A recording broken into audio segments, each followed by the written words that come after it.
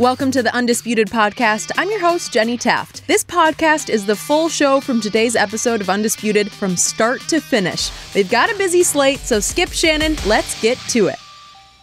Welcome to Undisputed, live from LA. I'm Jenny Taft here with Skip Bayless, live in Atlanta for the Super Bowl. Shannon Sharpe. Good morning, guys. Looking sharp. He's trying. Yeah.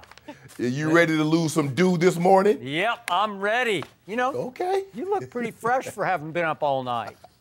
I was up a little later than I anticipated. Yeah, that's what happens to Hall of Famers at the Super Bowl, right? Hall of Fame partiers at the Super Bowl, too. Nah. Oh, yeah. I'm sure he just went, no activity for this guy. Either way, I have a feeling Tonight. you're prepared, Skip, Because for the show. I just have a feeling it's a good day for you.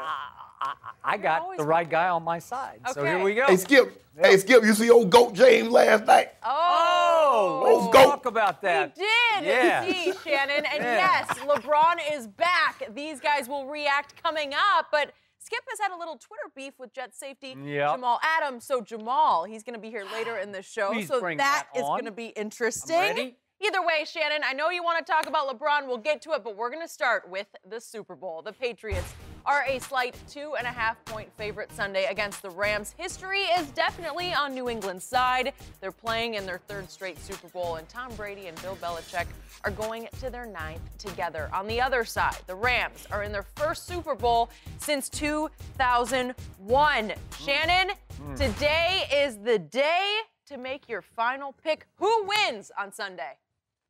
Well, I think it's going to be a very high-scoring game. I have the utmost of confidence in Wade Phillips that he will take away the running game of the New England Patriots, because if you let them run the football and you let Tom Brady have time, you have no chance of beating them. So I believe Wade Phillips stops the run first. Secondly, the most important thing is that you must take Tom Brady's first option. You got to take that away from him.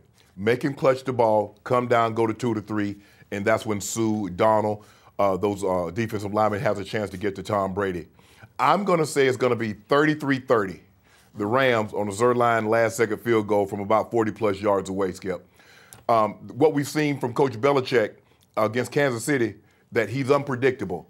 He'll take the safety out of the middle of the field. He will bring guys that when he normally wouldn't do that.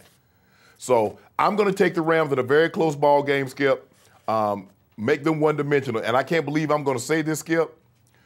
Tom Brady's probably going to have another almost 500-yard passing day. But if you let them run it and you let Tom Brady throw it, you have zero chance of beating them. And I believe Wade takes the run game away, and they play well enough defensively, and they win 33-30. So wait, you're trying to cover your bet by saying Tom Brady's going to throw for another almost record day, and yet somehow Zerline's going to go Adam Vinatieri on the Patriots? Is that where we're heading? That's the only chance they have of winning, Skip, because they can't afford to let them run the football and Brady throw it because they're living third and short. That's why New England, remember against Kansas City, they was 13 of 19 on third down, and a lot of that was 3rd and 1 to 3. When it's 3rd and 10, you're almost 90% chance you're going to get a pass. When it's 3rd and 1 to 3, you have no idea.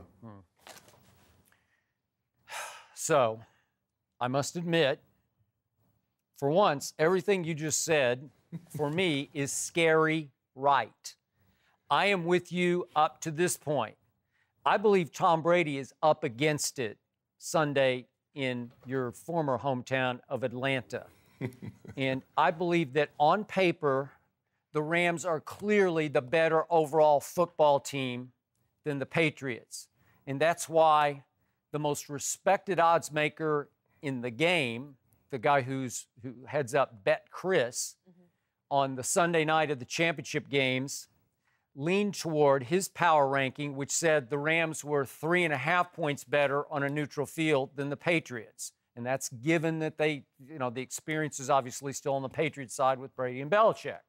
But he was fearful of opening at 3.5. He tried 1.5, and all of a sudden it got bet wildly the other way, all the way to Patriots by 2.5, just because I believe of the fear of that guy, number 12, who resides in Foxborough. But to me, I'm going to say this one last time ahead of this game. This is the worst supporting cast Tom Brady has ever taken to a Super Bowl. Tom Brady does obviously not have a Brandon Cooks. He had him last year, and then Belichick traded him away. And obviously, he didn't have him for much of the game last year when he threw for 505 because Brandon Cooks in the first quarter left with a concussion. But this year, Tom Brady has no Robert Woods. He is the Rams' leading receiver, and I think the most dangerous threat on the field. And I'm not sure how the Patriots are going to be able to cover Robert Woods. And I don't think, go ahead. Skip, can I ask you a question? Yeah. When you say this is Brady's least talented or supporting cast, are you just comparing it to the Rams, or are you comparing it to some of his other offensive teams that he's taken to the Super Bowl? All the because way. I can make the case that this offense is better than the first one that he took. Yeah, but this defense has nothing in common with that Oh, first yeah, defense. no question. So I'm talking With about the Seymour whole, and Willie I'm talking McGinnis about and the Ty Law. across-the-board Yeah, absolutely. supporting cast. Because we even go to tight end. I'm going to keep going. I'm going to go to the defense. I'm including the defense in this discussion. Oh, okay, but again, when I look at Everett and Tyler Higbee, just combined, they're better than Gronk. I know Gronk had a couple of big catches late, but he's just this broken down Frankenstein monster. I just don't know what you can expect from him Sunday against this team. And then now to the defense. It's still basically the same defense that gave up 41 points to the backup quarterback for the Philadelphia Eagles in last year's Super Bowl. It is. Basically, it is.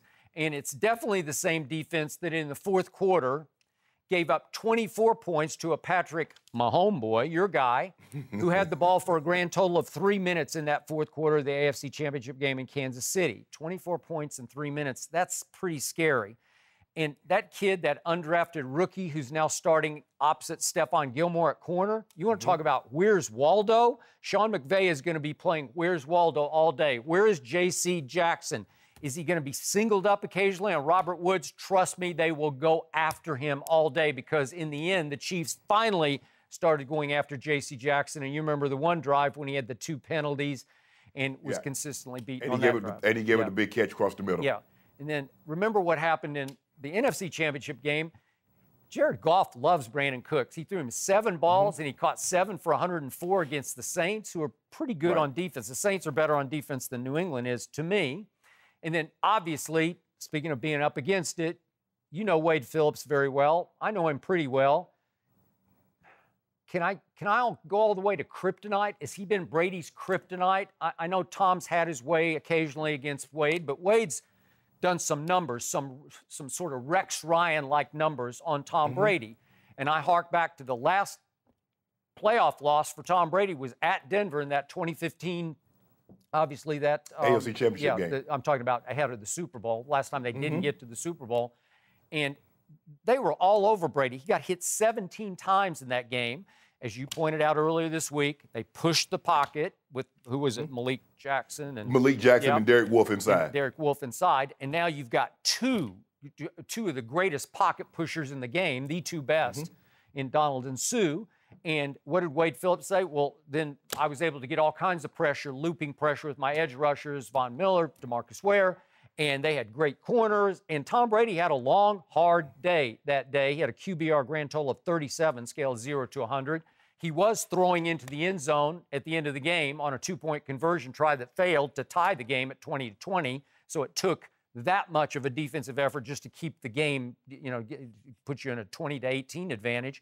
But Tom Brady said on Monday night, this is the best D-line in pro football, and it is, that he's going up against. And he said these are 2 of the best interceptors in the history of pro football, and they just are. Talib and Marcus Peters are really good at ball hawking. They're different because one's just Marcus Peters, is just a cluer, a guesser. Yeah. But when he guesses right, boy, he can pick 6 guess right, can't he? Yes, he will. Talib obviously was a Patriot, so he's actually practiced against Tom. He knows Tom. And I just have a sneaking suspicion they're going to use Talib a lot on Julian Edelman, who is obviously Tom's go-to guy, his favorite target. No, that's not a good matchup for Talib. I'm thinking they'll try that some, just to see if they can eliminate Edelman completely. But go ahead. I don't think that's a good matchup for Talib. Talib matches up better against big physical receivers. Guys, Antonio Brown, those fast guys, Odell Beckham, they would cause him a problem. Edelman would cause him a problem in the slot because there's so much space and he's so quick. But I tell you something that you need to watch, Skip. Ndamukong Suh and Aaron Donald, they like to swim a lot because they like to get off the ball quick and try to get upfield and get to your quarterback. The thing that the Patriots do very well is that they punish you for one of your weaknesses. You got to be careful swimming because you swim out of one hole, and here come the Patriots pulling a guy with a running back behind him right in the hole that you just vacated from. So I think you need to see less swimming from Ndamukong Suh and Aaron Donald, but they've had such great success this season. Aaron Donald led the league in sacks with 20 and a half. There's a reason. He jumps off the ball, gets on an edge, and he gets upfield in a hurry. That could be to their disadvantage in a game like this. You're probably going to have to play it a lot more straight up, right down the middle. And I know it's going to take you a little longer to get to the quarterback, but you won't leave the gaping holes in the run game that the Patriots can take advantage of. Okay, and yet, what I thought Wade did the best at New Orleans in their championship game was, what do the Patriots gash you with the most? The little swing passes out of the backfield to James White or Cordero or even to Burkhead. And I thought Wade did a nice job using Suh and Fowler to go after the back. If the back swung, at one point, a couple times, Suh just went after Kamara, just went and hit him. And it knocked Drew Brees off rhythm for a second where he had to look away and try to go upfield with it. And it just shook up the rhythm of the offense. So I think they'll do that quite a bit. And so my bottom line is Brady's greatest challenge in a Super Bowl will be this Sunday. I believe if he wins it, it will be his greatest achievement. And I believe he will win it because I believe he's been on a mission all season long to get even with what happened in last year's Super Bowl thanks to Bill Belichick. I think he's been on a mission to get even with his head coach for not playing Malcolm Butler in last year's Super Bowl because Tom Brady had a spectacular game. All-time playoff record, 505, 33 points, the most Super Bowl losers ever scored. And he, as you say, again and again, took the L, I think in large part because Malcolm Butler somehow got doghouse for the game and didn't play a single snap. And I think it really motivated, almost a la Deflategate, Tom Brady through this year. He's back where he started last year, and he wants to right the wrong of the loss to the Eagles because he thinks, I believe, that they were better than the Eagles, that they should have won that game. So now he'll be on a mission to just simply win in spite of Belichick's defense, to outscore Sean McVay. And I believe he will. And I think Sean McVay will be able to play Madden against Belichick's defense while Tom Brady will be playing chess against Wade Phillips. And I believe chess will beat Madden in this game because slowly but surely, Tom Brady will figure out how to pick apart the Rams' defense in many sort of unforeseen little ways. Here, there, to your point, some run plays, some pass plays we're not expecting. I expect Philip Dorsett to be more of a factor than he has been. I think he's going to get deep a couple of times, and Tom will have just enough time to hit him deep. And I believe that over time, he will win the game of keep away. Not like he did against Patrick Mahomes, but I think the Patriots will go 35 to 25 minutes in time of possession. And do you realize through those first two playoff games, New England is 20 of 33 on third down against the Chargers and the Chiefs. 20 of 33, that's 61%. Well, you got to hold them under 50% if you want to win this game on Sunday. Well, you better. Yeah, if you allow them to convert 60%, or like you said, 13 of 19 at Kansas City, you're losing. Brady's going to lose that. So to me, I have never seen Tom Brady any better than he was against the Chargers and the Chiefs. I think he's playing at the highest combined mental, physical level we've ever seen play quarterback, and I think that's the guy you're going to see. I think the guy you're going to see is the guy who walked into the facility a couple of weeks back, according to NFL Network, and said to nobody in particular, I'm the baddest man on the planet, except he said the baddest MF on the planet, right? And yes, he did. That's the guy who's Michael Jordan in sheep's clothing. That's the guy who's a cold-blooded assassin disguised as the corny dad down the street. That's the guy you're going to see. Psycho Tom's going to emerge once again on Sunday against his greatest challenge, and I believe that he will ultimately just outscore Sean McVay. That's what it comes down to me, and that ultimately I'm going to take Tom Brady over Jared Goff. I think Jared Goff somewhere in the fourth quarter will make one big mistake because he's Jared Goff, and he's a nice kid, and he's a good player. I don't think he's anywhere near the level of Super Bowl competitor that Tom Brady is. So You know what? I'm back to my bottom line. I tell you week after week, there's one man in sports I do not bet against, and it's Thomas Edward Patrick Brady. I am not betting against him. I am taking the Patriots 37-35. I've got higher score than you do. You said 33-30. I'm going 37-35, and I believe that you dared to bet a case on that or more. Yes. Yes. Really? More than one? Put 2 on it. Put 2, says Shannon Sharpe, the Hall of Famer, says Confident. 2. Yeah. I will accept that bet. Thank you very much. Do I get 2.5 points? You get nothing and like it. Whoa, what's Yeah. Skip? Come on, Yeah, this is the you Super get Bowl. Nothing. Nope. I'm going back to bet Chris. Do I get 3.5 points? Right? That wasn't the line. No, that was the line he was thinking about. should have Skip, been. but if you remember, in the previous 8 Super Bowls, the Patriots have only scored 3 points in all of those games. So what that tells me that Coach Belichick wants to play his way into the ball game. Don't do anything You're crazy. talking about in the Let's not first hold on to quarter. the football Yeah, right. and try to get big plays down the field. No razzle dazzle. We're not going to try to win the game in the first quarter. We just don't want to lose it in the first quarter. I don't know. I saw a new Tom Brady against the Chargers and Chiefs early on because I saw a new Bill Belichick. I said Super Bowls. Yeah, well, Bill Belichick finally started winning pregame tosses and saying, you know what? Maybe I should let the greatest quarterback in history have the football first. Maybe I should. Oh, Maybe that's what he's defer. thinking? Yeah, maybe I should for once. Maybe I'm seeing the So what is he light going to do finally. Sunday if they win the toss? They're the visitors. They get to call it. They'll call heads. They will call heads. Maybe they'll win heads. It usually comes up heads. I don't know why. It just does. And what will they do? Will they take the ball or defer? Well, that will be a significant choice for the coach of Tom Brady, who I sometimes wonder if he really wants Tom Brady to win a 6th Super Bowl, even though they're joined at the hip. But I don't know. Maybe he'll defer. And maybe Yeah. I will quickly do an all-caps tweet. What are you doing, Bill Belichick? First of all, this is not a Jerry Jones, Jason Garrett situation where Jerry wants all the credit with none of the culpability for losing. When Tom Brady loses, Coach Belichick loses. When Coach Belichick wins, Tom Brady wins. So I don't really think Coach Belichick was out there being, as you termed the new word, sabotagey last year. Nor do I believe he will sabotage or be sabotagey this year. I don't know. Sometimes I think Bill's he's satisfied he got his 5, and he just doesn't want to see Brady get a 6th. Man, Five's stop playing. pretty good, you know. Skip. Yeah. So if Brady gets a ring, Coach Belichick does it? If Coach Belichick gets a ring, Tom Brady does it? Who did Coach Belichick want to win this ring for him this year? Jimmy But, Garoppolo, Skip, right? Skip. But so what? It was an arranged marriage. That wasn't Coach Belichick's second love. That's not who he wanted to be with. Okay, I get it. But they're making the best of this situation.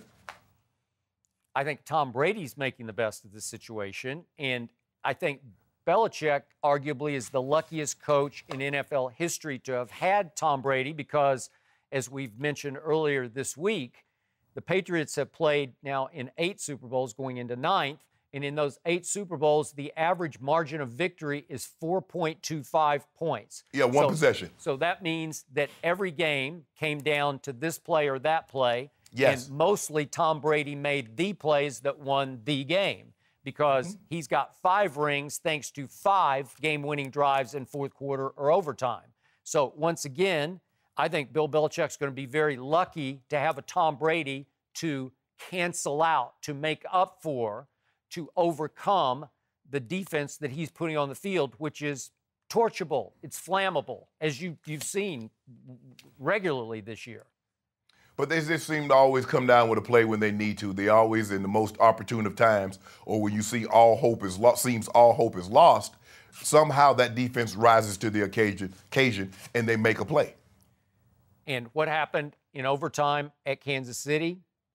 3 times. They got the ball, and my homeboys never touched the field. Okay, 3 times on not just 3rd and 8 or 3rd and 7. It was 3rd and 10 3 straight times. And Tom Brady hit Edelman twice and Gronk once for huge plays that put them in position to close the deal. And by the way, to finish out the supporting cast, I realized that obviously Sony Michel's turned into I'm just going to call him a solid rookie back. He's pretty good. But seriously, is he C.J. Anderson? We didn't even really get into C.J. Is he Todd Gurley? Even though Gurley seems to have been hurt, I don't think he's hurt now. So running game edge goes big to the Rams, right? Well, here's the thing about Todd Gurley, Skip. If you remember, when he had all those weeks off leading into the divisional round, he put together a big game against the Cowboys.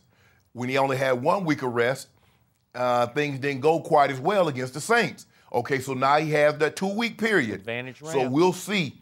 If he doesn't get the lion's share of the carries, that should tell you something, Skip. In this game of this magnitude, if he's not carrying the lion's share of the work, something has to be wrong. Wouldn't you assume that?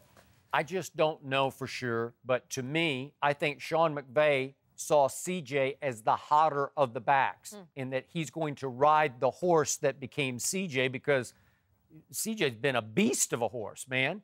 He's been their driving force. And again, if they win this game the way you say, I think CJ's got a good shot of being MVP of this game. Oh, he absolutely does. And if he is the MVP of this game, it will be the most unlikely off-the-couch MVP in Super Bowl history. Am I right? Because on December, 16th, he was still on the couch? Yep.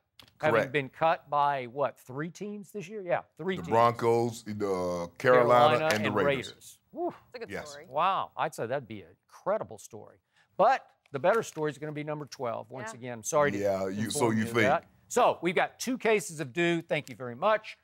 The Breakfast of Champions, the Nectar of the Gods Diet Mountain Dew. Well, too bad you won't be having nothing to drink for your breakfast. Really? Because them cases of dew will be in my dressing room. Well, that would be a first. Okay, we'll have to see about that. It won't be the last.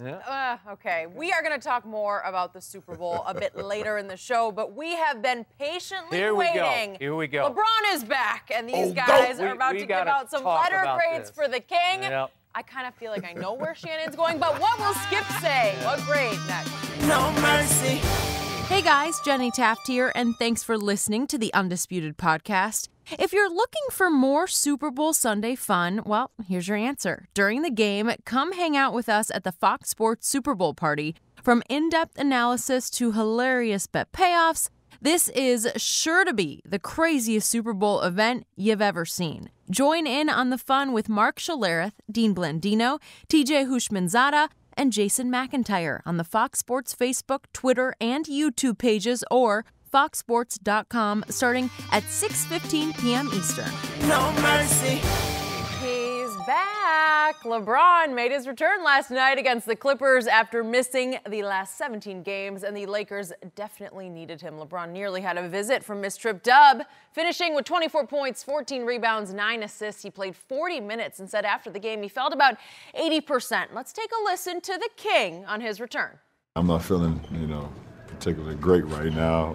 I'm definitely ecstatic about being back out there with my guys and getting a great role win versus a team that we're, kind of, climbing, during in the playoff race. But, after being out 5 weeks, I'm feeling it right now. I wish I could click my shoes together and be home right now in my bed. So, but it's great to be back out there. I love clothes. I love suits, but I didn't come here to put on a suit every day. I come here to put on a jersey and some shorts. That's what I came here to do and lead a team, the best way I know how. So, that's the frustration part when you're seeing your team struggle and you know how much you can help them and you can't do anything in a suit and tie. So, that's where the negativity starts to creep into the mind. All right, Shannon, your guy is back. I see the smile. What grade would you give LeBron for last night's game, his return? He told you, Skip Bayless. He told you, said, quiet before the storm. There's a hush over the land, and then there's a huge swelling up. And it touched down last night. Oh, and Staples. Oh, bro, go game would get it to him. I'm going to give him a B, Skip Bayless. I'm going to temper. I wanted to give him an A, but I'm going to give him a B because I saw that he lacked some explosiveness. Obviously, he wasn't willing to step on the gas for the entirety of the game. Now, he did show some bursts of getting to the basket, had a nice James Harden 1-2 step back. But, Skip, look, it's just a matter of time that he'll get his legs up under him and he feels comfortable putting the pedal to the metal. it's going to be over for the Western Conference. I told you this was going to happen. Not the I whole love Western the supporting Conference, cast. just I love part what of the Rajon Western Rondo Conference. did. Yep. What, 14 points, 13 assists. Yep. Ingram was 19 points on 7 of 12 shooting. Yep. I think that was impressive with Brandon Ingram for the simple fact he knows his name is in this trade discussion, and he played through it. And my guy, old Lance Guitar Stevens, had that thing humming last night. I thought that was Slash of Guns N' Roses on that electric guitar. Really? Jimi Hendrix a little bit. Eric Clapton, some of the greatest guitar players. Wow. B.B. King. You Googled. But you know what, Skip Bayless is just Google. Yeah. I know you were sick last night. Old Goat James giving it to him. But sick? I know what happened in the fourth quarter. They weren't making shots, and then all of a sudden they didn't want to defend. But LeBron James said, I want to go to overtime because I want to show y'all what I'm made of. Gave him 4 points, 2 assists, 2 reads. Really? You saw it, Skip Bayless. I did. On a normal night, yeah. if LeBron James had been 100% healthy, that's a mid to high point triple-double. He still should have had one. Yeah. JaVale blew his assist. That would have been 10. I give you that. He should have done it. But on a normal night, he's healthy.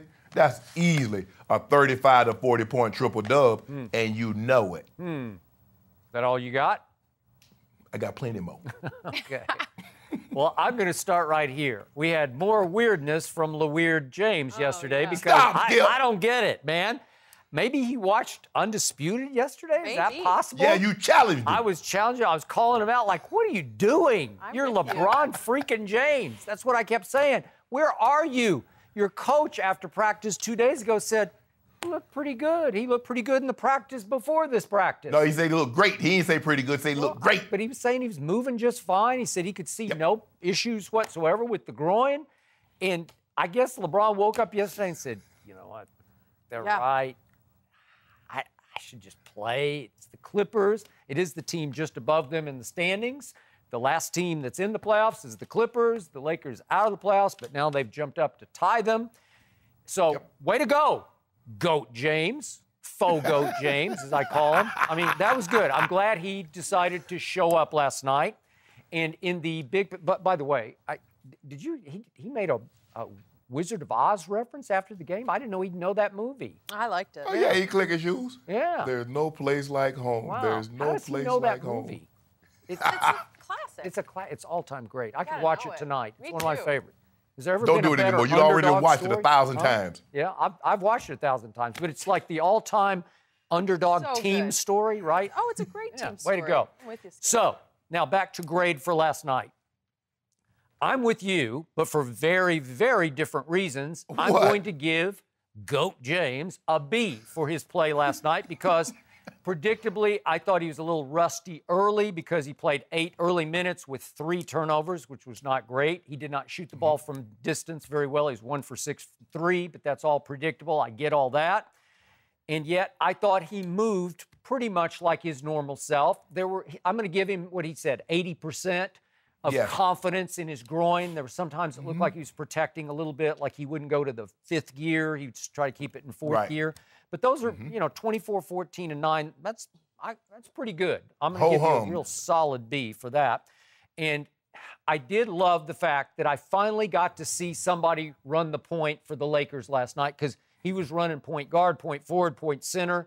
It's just fun for me. I appreciate the artistry of LeBron distributing the basketball. He conducts that offense. And you know what? Those kids all shoot it with more confidence when LeBron has delivered the basketball to them. It's a cool thing to watch. And to your point, I thought the kids showed no distraction last night, no letdown, no pouting or disengagement because it's highly possible that in a few days they're all going to be Pelicans. And yet that didn't show last night. Now, to my issue of why I wouldn't give LeBron an A- or even an A for last night, he's got to close these deals. And once again, in the fourth quarter, when it was time to close, he couldn't close it because, remember, they're up 12 after 3 quarters. And then I'm going to go all the way down. They had big leads. They went up to 14 with 10:57 left, but they're up 7 with 1:57 left. That's, again, it's actually the Clippers' home game, but you're in your building, and it felt like it was more of a Laker crowd last night than a Clipper crowd. So you got to close that, and they allow a 7-0 Clippers run to take it to overtime. So here's the flashpoint. They stopped defending, Skip. Huh? Yeah, well, they stopped thank defending. You. Thank you. I needed that entree to what the point I'm about to make. If we could see what happened, LeBron actually set up Rondo for a wide-open three that could have been the dagger. It could have iced it right there, and he kicked it back to Rondo, who misses the shot, as you see right here. Missed it really badly. Almost shot an air ball. And watch Goat James. He backpedals. He goes in the lane and plays his cavalier defense, as in, look who his man is. His man was Tobias Harris.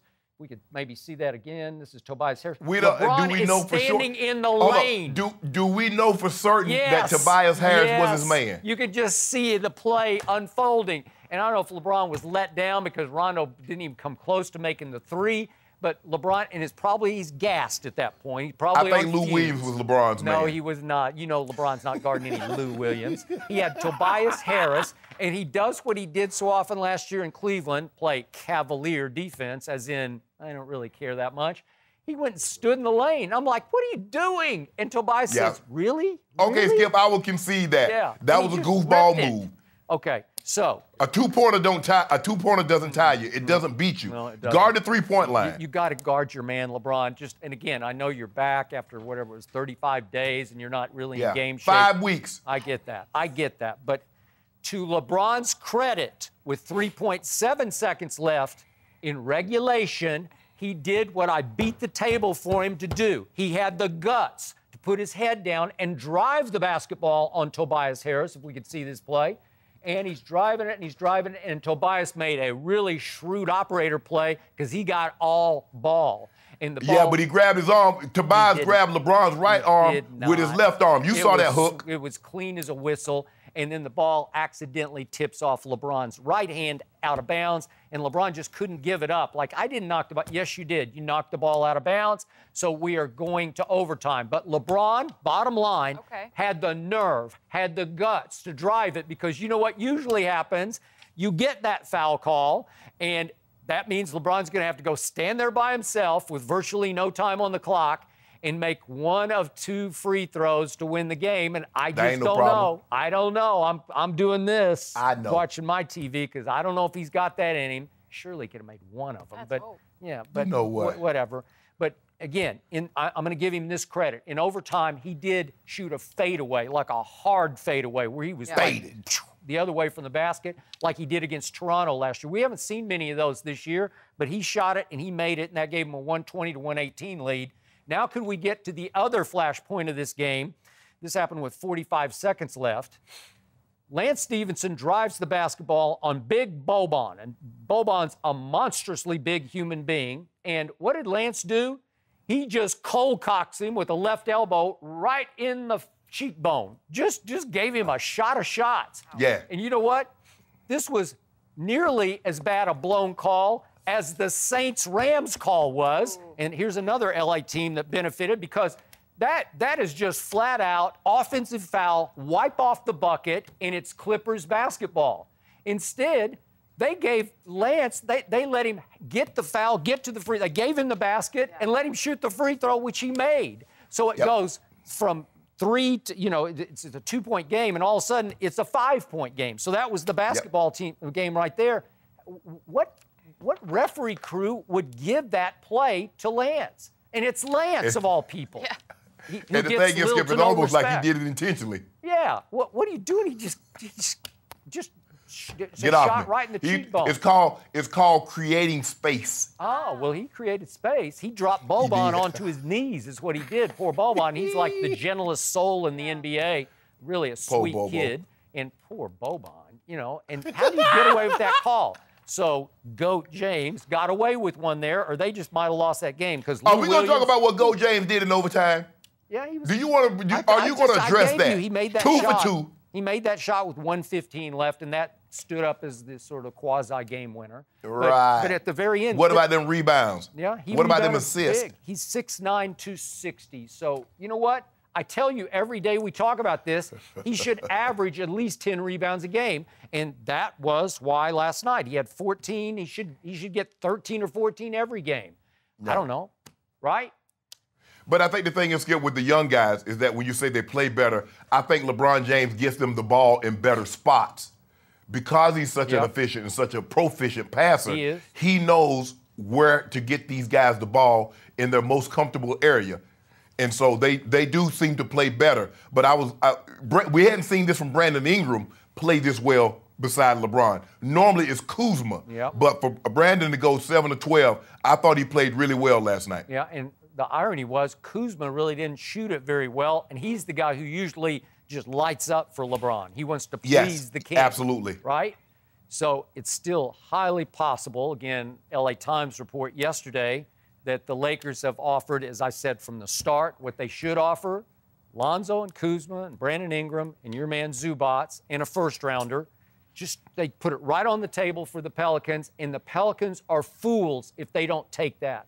They should take it and run with it right now because they're not going to get a better offer simply because Rich Paul has made it crystal clear to Celtics or Knicks or whomever else that there is no way that Anthony Davis is going to sign long-term with Boston or New York or wherever. He's rental property with no hopes of ownership. So just so you know, you're going to be able to live here, but I'm never selling to you. That is correct. So why wouldn't the Pelicans just swallow the pride that's now bubbled to the surface and just say, because you know what? As you mentioned, pride. Anthony Davis is trying to hold us up. That's what make us trade him to where he wants to, and we're upset, even though they told us this summer we would not sign the extension and we wanted to move on, and where we wanted to move on to. So that would be a great deal for the Pelicans. And I got to tell you, you still got Drew Holiday, and you still got Julius Randle and Mirotic. You put those 4 kids in the middle of that, maybe not this year, but next year and the next, they would become a contender. They would be. That'd be a good basketball team. Yes. When LeBron was asked we'll be about even it, better basketball team with AD. Well, exactly. He was asked about AD, and he said, I'm not going to talk about it. It's just fantasy basketball until something we don't talk about stuff like that, Skip, because they're always trying to get us for tampering. Everybody got something to say about LeBron, so he's right. He's not talking about AD. But we know what's about to happen. Yeah, we know somebody who's been tampering on this show for 3 months. Am I right? Why don't you get fined? What am I doing tampering? You ask me a question, I say this would be a great trade for the Lakers. I'm just a guy. Just a guy. Just a guy. I'm going to keep referring to you as just a guy. No mercy. So LeBron's return yesterday in the NBA wasn't the only big news. The Knicks traded Kristaps Porzingis and 3 other players to the Mavericks for a package that included Dennis Smith Jr. and DeAndre Jordan. Reports say Porzingis questioned the direction of the team. The 2 sides met yesterday, and then the Knicks felt that he wanted out of New York. Porzingis is the marquee name in the deal, but he's been out all season after tearing his ACL last year. Shannon, who got the better end of this trade? Well, we're going to have to wait till the summer of 2019 before we find out. Because what the Knicks did by getting Porzingis and getting Hardaway and Courtney Lee out of there, they've created over $70 million in cap space. Now, if you land KD, you land Kyrie, or you get a Kawhi, clearly they won the deal. There's no question about that. And then you think that if they can land the #1 draft pick, maybe they swing that and says, okay, Pelicans, what about this for AD? Now you're really in the money. But for me, it's become abundantly clear that Porzingis didn't want to be there, Skip.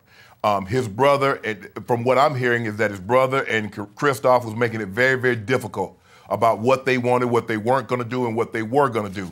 So I thought the Knicks was absolutely right to move on. Because you're not, first of all, dude, you're 7'3" and you're coming off an ACL injury. We don't really have a whole lot of literature, Skip. Guys this tall having this type of injury and coming back and being productive. So normally when guys start having knee injuries, he's a tall, skinny kid. I believe he's more susceptible for having a reoccurring injury. So the Knicks, I think the Knicks, if they can get Kevin Durant, get one. I'm not saying both. Now, you get sweepstakes if you get both of them, Kyrie, KD, or Jimmy Butler, or Kawhi, somebody like that. You get two guys, you've hit sweepstakes. You get one, you won the deal. But you see what happened, Skip? DeAndre Jordan wasn't causing no fuss. He didn't want to get traded. See, teams will do what we say is in the best interest of the team. But AD is saying, I want to do in the best interest of Team AD. Yep. And everybody got a problem with that. Team clutch, right? Yeah. Take over. We about to take over the game. You know, I can't believe I'm saying this, but I just have a gut feeling after I slept on this that the New York Knicks finally did something really right yesterday. They made a bold move, because it was bold. They did. Because it was almost a knee-jerk bold move of he went in yesterday morning and they just said, you know what, this is just going nowhere. The brother's the agent. Sure. Doesn't feel right. They don't like how he's rehabbing, how conscientious he's been about trying to get back. The deal's been on the table probably for a while, and they just called Mark Cuban and just said, hey, done. You can have him for what we talked about. And again, do I like Porzingis and Doncic together? Because Doncic wants to play point, and those two pick and rolling because they like each other, they know each other. Great. Hey, they will wreak some havoc. But here's my thought on Porzingis. I've never been quite sold on him as a superstar. Star, I give you. I agree. Superstar. Is he that guy? Does he have that cold-blooded assassin in him? Obviously, he is, as Kevin Durant nicknamed him, the unicorn, because he is 7'3", and he has guard skills at 7 feet 3 inches tall. Very skilled. Yeah, we never seen anything quite like that. This is beyond Dirk, right? This because he's got at least 3 inches on Dirk. 3 inches. Wow. Okay, so what's inside him? Does the fire burn? Cold-blooded? I don't know. I don't get that sense yet. Maybe it's too soon to draw that conclusion. Maybe he'll find himself more in Dallas than he did with the Knicks. But you're right about 7'3" and the injuries. You sold on that? You're going to bet long-term on that? No. So the Knicks made a great move, a quick, bold move to just clear the decks and start over with $71 million of cap room. So what's my gut feeling? This is just gut. And again, so much is going to have to unravel because we don't know how Golden State, what's their fate at the end of the year? Are they going to win another championship or are they going to come up short? How will that affect Kevin Durant's mentality going into the summer? I have no idea. What about Kyrie's mentality? He's about as unpredictable as there is of the superstars in the NBA. But my gut feeling is, having talked to people who know Kevin, he does have it deep in his heart that he'd like to play in the Big Apple, in the Mecca, in Madison Square Garden. So would that surprise me? No. And Skip, for me, I believe it's more likely if they win the championship, Kevin Durant leaves. All right, that could be. I don't know how to factor that into his psyche, but you could be right about that. You're probably right. If they lose, he might think I got unfinished business. I got unfinished business here. But I am not discounting what happened between him and Draymond. It's still on the, I'm saying back burner. It might even be on the front burner still. But Skip, for me, for the Knicks to make a move like this, no matter what you and I think of Porzingis, he was their franchise player, and he was coming off a very significant injury. But for them to make this move so quickly, they've got to know something we don't. Maybe. They've been told something. Yep. No, you could be right. So that brings us to the second superstar slot that's open. Kyrie Irving grew up all over the place. He was in Australia for a while, but New Jersey, went to high school. He's a New York kind of kid, and he's got that in his heart. So would he like to play the Mecca, play the Garden? Sure he would. And what do I keep seeing? I've said on the show several times. In fact, when the Mavericks were there the other night, it was Dirk's turn to be the visiting superstar. And Madison Square Garden, ironically, is still a destination for stars, but they're always playing for the other team, for the visiting team, right? But everybody wants to play their best in Madison Square Garden, right? And Skip, the thing is that the fans want their own superstar. Yeah. You see how they treat the opposing team superstar? Yeah. So imagine if they have one for their own, the kind of crowd, the kind of ovation that they would receive on a nightly basis if they had a Kyrie, if they had a KD to cheer on, as opposed to having LeBron or having KD or Steph come into their building and light them up, to have their own guy lighting up the opposing team. Okay. And I remain a big fan of David Fizdale's. I know the Knicks have just been awful of late, but that's not all bad because they are now obviously right in the running for Zion with the first overall pick. So David Fizdale, to me, as he proved as an assistant to Spoelstra in Miami, LeBron and Dwayne Wade loved him. He was kind of their go-to guy. He was the guy they wanted to commiserate with and talk with, and the deep strategy guy. And kind of their big brother figure was Fizdale. So he's a magnet for these guys. They're going to want to play there. It's not like they have some coach that nobody likes and he's on the outs with management or whatever. This works. This is good. This feels like now it is a Mecca destination with David Fizdale as the head coach. And let's say what if they landed Kevin Durant and Kyrie, which I don't think is pie in the sky. And I don't either. What if they land the first overall pick and they got Zion? Those three? Hold on. Okay, you make a very interesting point. Let's just say, for the sake of argument, for this discussion, they get Kyrie and they get KD in free agency and they have the #1 ping pong ball. Are you willing to trade that and say, okay, let me have AD or Jimmy or Kawhi or I mean, what would you do with it? I would take Zion. I've seen enough. And Steve Kerr already went LeBron with Zion, and obviously they're very different basketball players. Right. But just an explosion, what does he weigh, 3-something? I don't know. 285. 285. I thought he was a little over 3. He looks sometimes like he's a little over 3. He's the second. If he was in the NBA, he'd be the second heaviest behind Boban. Okay. Well, I'm taking that guy, and I'm pairing him up with the 2 superstars, or with the 3 of them, and all of a sudden, you are back on the map. I think, what about if the Pelicans don't move Anthony Davis before the trade deadline? Well, again, he has one more year. And the Pelicans says, okay, give me Zion, give me your future #1 pick and another player. Okay, but would are you going to trade Zion Williamson for a rental of AD for a year? Well, oh, you might get him there. You know, everybody thought Paul George was going to be a rental. Maybe. I mean, it's not, Skip, it's not like New York. It's not like New York is Cleveland or Sacramento. Wait, I thought you were Team LeBron. I am, but your own plan? I'm just playing devil's advocate. Well, that's devils right there. That's okay. bad. Well, how about I just be an advocate? Pelicans, you go ahead and trade Anthony Davis to the Lakers. Yeah, I was going to say, don't put these ideas out, Shannon. Be careful. No, I mean, you're going to burn your bridge. Whew. I mean, LeBron's not going to return your phone call.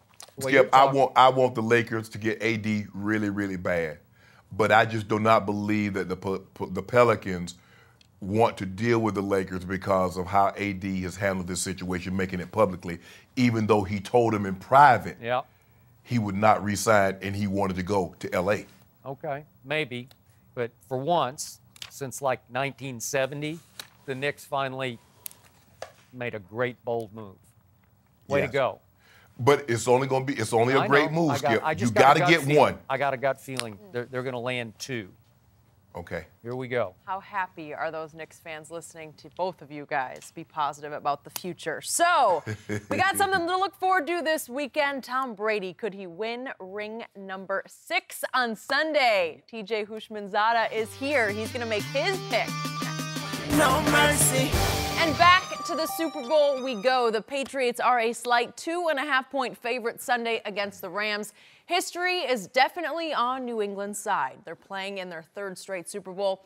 Tom Brady and Bill Belichick are going to their 9th together. On the other side, the Rams are in their first Super Bowl since 2001. We're joined by FS1 NFL analyst and former Pro Bowl receiver, TJ Houshmandzadeh. Good to have you with us. Way to go. Thanks for being here. So, I'm guessing you heard these 2, their picks from earlier today. Shannon went with the Rams. Skip going with the Patriots. I'm going with Tom Brady. Thank you. Oh, I'm sorry. Just to be clear about that. Tom Brady is not a team. No, you can't just pick the one guy. Yeah. Well, let's see what TJ has to say. Who are you going with Sunday?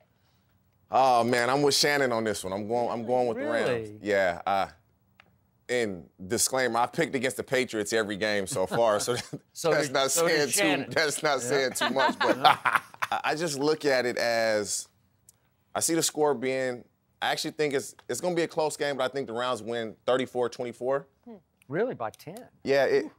You got to take away the Patriots' run game. You cannot allow them to run the ball. They've come out against the Chargers and the Chiefs in first drive. They pretty much showed you what we're going to do. We're going to pound you. We're going to keep the ball away from this offense. And Wade Phillips is not going to allow Bill Belichick, Tom Brady, Josh McDaniels to just run the ball. And you got to make them one-dimensional. And I see them doing that. You got four first-round picks on D-line. You got Michael Brockers, Aaron Donald, and Ndamukong Suh, and Dante Fowler. Those four guys got to show why they were top of the first-round picks. They have to make Tom Brady hitch, hold the ball, slide left or right. They can't do that. It's going to be a long game. That make you feel any better, Shannon? I have trust in Wade Phillips because I agree with you, TJ. The way to win this ball game, the Chargers and Kansas City let the Patriots have whatever they wanted. They didn't stop the run, and they didn't get any pressure. Well, because if you can't stop the run, it's kind of hard because you don't want to try to get upfield because they're gashing you in that aspect. But what I like about what I've seen from the Rams is while they was giving up 5.1 yards per carry in the regular season, that's down to 2.3, and they shut down two top 5 running games in the Cowboys and the Saints in back-to-back weeks. I don't believe the Patriots' running game is as dominant as those two running games. But what those two teams didn't have is Tom Brady. I'm going to put the ball, and I feel it's like it's sacrilegious to say this. I want the ball in Tom Brady's hand, and I want him to throw the ball 50 times. Because if they run the ball, if they get a balance of Tom Brady throwing it 30 and they run it 30, they got zero chance of winning this game. You can't give them both. You have to take some away, and it's crazy when you look at the Patriots, just how successful they are year in and year out with what they have. And it's what you have to make Tom Brady beat you via the air. And it's not so much that you're putting the game in Tom Brady's hands. You're saying his receivers aren't good enough to consistently beat us. Yes. Snap after snap after snap. TJ, you and Mr. Sharpe will not learn your lesson. You both picked against him twice already, and he played, to me, some of the highest level playoff football I have ever seen him play. I don't think he's ever been better than he was against the Chargers and certainly at the Chiefs when they went 13 for 19 on third down against two of the best pass rushes, two better pass rushes than the Rams have as far as just getting to the quarterback. The Rams have a better D-line, and it should be able to take away the run. It should put the game in Tom Brady's hands. I just don't think that's a good thing for either of you two because he will figure out a way over time to beat this defense. I think he will slowly but surely pick this defense apart. And if you take Sony Michel away or Rex Burkhead, and by the way, they closed the game with Burkhead, not with Sony Michel. That's their closer. That's their ground and pound guy at the end of the game. And yet, I think that the Rams will have their way with Belichick's defense. I think they'll be playing Madden, and I think Brady will just keep playing chess. And whatever you take away, it will open something else up. And I don't know, some other receiver's going to have a big game because I think Wade will say, you just can't have Julian Edelman at will, like Kansas City. That's what they did with Michael Thomas and the Saints. They took him out of the game. Just took him. That's correct. And Talib, as we all know, is there a better press corner than Aqib Talib? And as Brady said on Monday night, are there two better interceptors? He called them two of the best in NFL history as a combo because Marcus Peters, again, he's a cluer and he'll blow some coverages, but if he guesses right, he will go the other way with the football. And so can Talib. And Talib was obviously a Patriot, so he got to practice against Tom Brady. So this is Brady's biggest challenge. But I think some other receiver will start to hurt you. And I don't love his receiving core overall. I think Gronk's just a shell of himself. But Philip Dorsett could have a big game. He could get behind the Rams a couple times. I don't love the Rams' safeties. I think they're vulnerable at safety. I think Chris Hogan could sneak behind you once or twice for big plays. So, again, Brady has to win the game of keep away. Like he won it was 44 minutes to 21 minutes at Kansas City because of the overtime. But in this case, 35-25 because his defense is not very good. This is the worst supporting cast he's taken to. But if the Rams are able to prevent the Patriots from running the ball, that time of possession will not be. It won't be in the favor of the Patriots just because won't be lopsided. Correct. They're just running the ball. The key is too. Todd Gurley must have 20 touches. It doesn't matter how he gets them. He needs to touch the ball 20 times. I don't know what happened against the Saints. I don't know if he was hurt or they just really felt like Anderson was doing a better job. That's what happened. Todd Gurley needs to touch the ball 20 times. 15 carries, 6 or 7 receptions. He has to touch the ball 20 times. And the thing is, Skip, the thing why you want Brady to throw the ball, look, the running backs don't fumble. At least when Brady puts the ball up, I can get a tip pass here. I can get a carom off a guy's shoulder pass and get a pick. Michelle doesn't put the ball on the ground. Those running backs don't fumble the ball. So if you don't shut up their run and they somehow ended up with 30 rush attempts, 35 rush attempts, 150, 200 yards, that means Tom Brady's going to have a clean game. He'll end up going something like 23 of 30 for 285 yards and 3 touchdowns. They'll get blown. If they give the Patriots what the Chargers and Kansas City gave them, it'll be an ugly game. It's over. But and the Rams can get pressure without blitzing. And so you'll have extra guys in coverage. The passes they're completing against the Chiefs, where it's 2-man, the Chiefs are playing, and Edelman keeps going across the middle, that's not going to be there for the Rams. They're not going to play 2-man. They're going to man you up. They're going to have a robber in the middle of the field. So they're going to force you to do different things. They're going to press the receiver. So now Tom Brady has to hold the ball a split second longer. They can get that pass rush up the middle. It's really, if they double Aaron Donald and Dominican Suez, you don't have to sack Tom Brady. Make him feel you. He has to be able to smell you. He throws the ball. You touch him so that he knows you're there and gets him a little antsy. Have you seen any decline in Tom Brady this year because of age? No. Tom Brady is Tom Brady, he still looks the same. He throws the ball the same. He's better because he's more mature mentally, smarter mentally. Now, there's no decline in Tom Brady at all. Yet you are going to bet against him. Yeah, the only guy that I trust offensively as a receiver is Julian Edelman. And that, I just don't believe the way they took Michael Thomas out of the game, they're going to do the same thing with Edelman and say, Brady, you're going to have to go to somebody else. And everybody, this is a team game. Julian Edelman is a team player, but he's going to get frustrated if he's not getting the ball. This is super. He will be frustrated. Gigi, let me ask you if you think about this.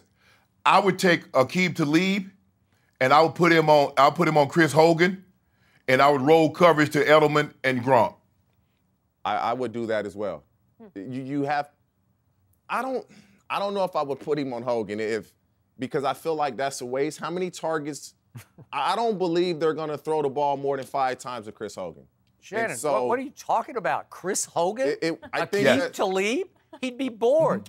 What would he do? It will be because that way I can take my coverage and I can neutralize him. You're not going to throw him any targets. Now I can take these 2 men. I can double Gronk. I can double Edelman. Yeah, but Talib will be eating popcorn on the field, right? That's okay. Yeah.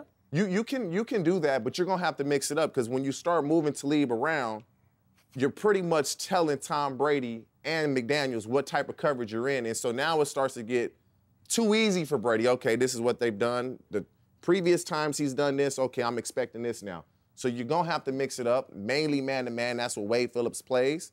And you just gotta hope that the DBs can slow the receivers down at the line of scrimmage and that defensive line can just get Tom Brady a little antsy. So I got a question for both of you. Tom Brady has played in 8 Super Bowls. Has he played a bad one? Seriously. I mean, the first one wasn't great. Yeah, but but he was young. Hey. He's played well. The last drive, the field goal drive, go back and look at what he did. Go look at the passes he completed to set up the 49-yard field goal. Well, here's the thing, Skip. The first 3.5 quarters of the Atlanta game, he was horrible. And then? Atlanta played gave well. him the game. Oh, gave him the game. I was just watching some 3rd and 1 and Atlanta throws the ball. 3rd and 1, they throw the ball. Fumble. Matt Ryan fumbles the ball to Patriots. I mean, it was.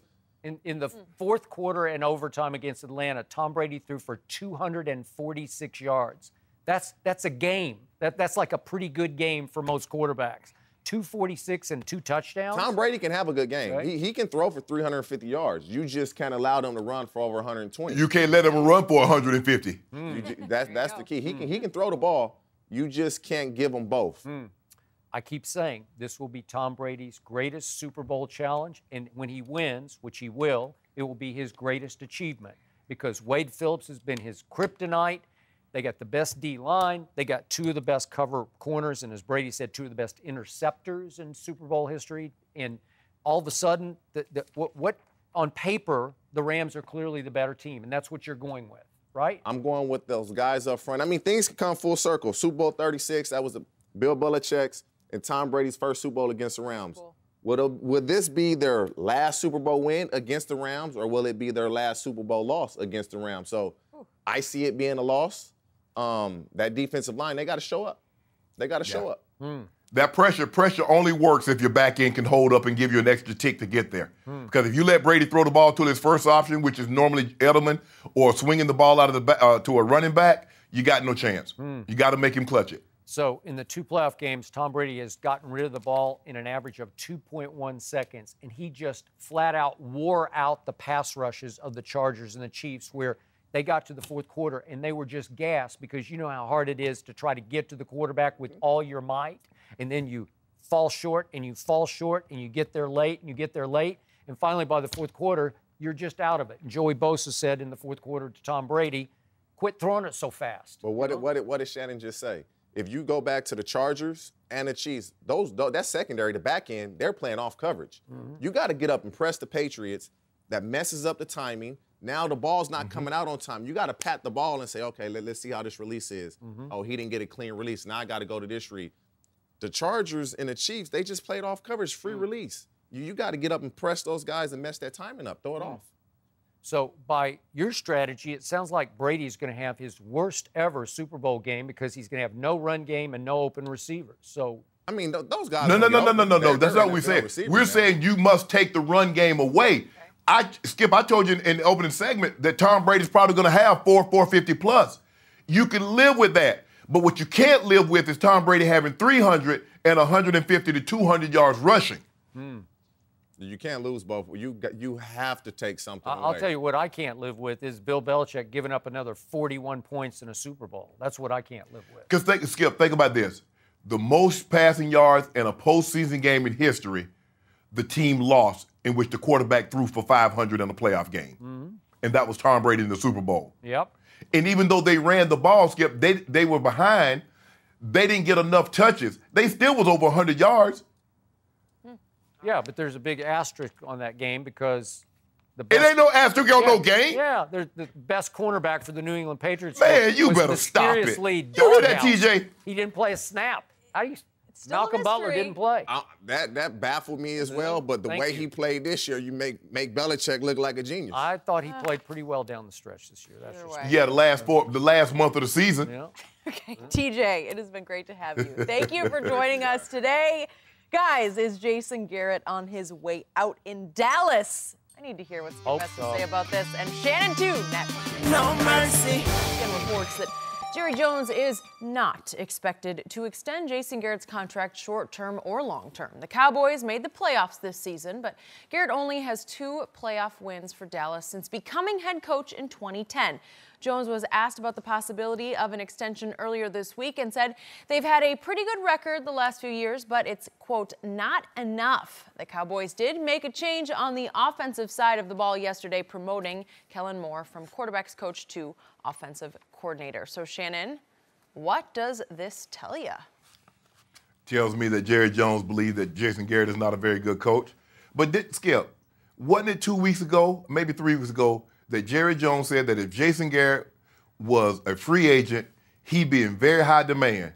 Now, wouldn't you want to tie up a coach in very high demand for an extended period of time? Touché. Exactly. Good point.